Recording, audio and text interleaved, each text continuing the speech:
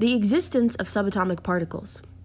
In ancient times, a well-known theory by the name of theory of atomism was widely accepted. This theory was originally proposed by the Greeks, in particular a man named Democritus, who lived about 23 centuries ago.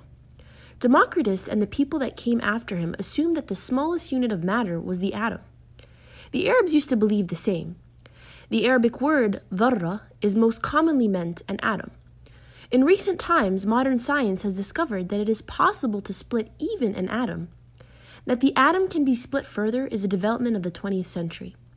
14 centuries ago, this concept would have appeared unusual, even to an Arab. For him, the dharra was the limit beyond one could not go.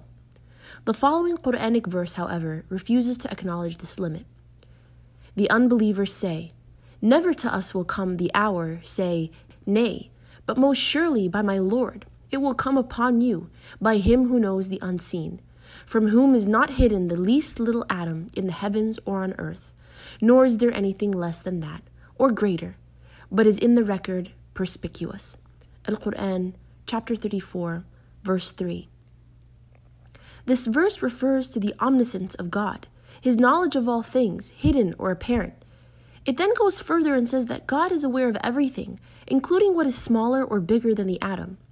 Thus, the verse clearly shows that it is possible for something smaller than the atom to exist, a fact only discovered recently by modern science.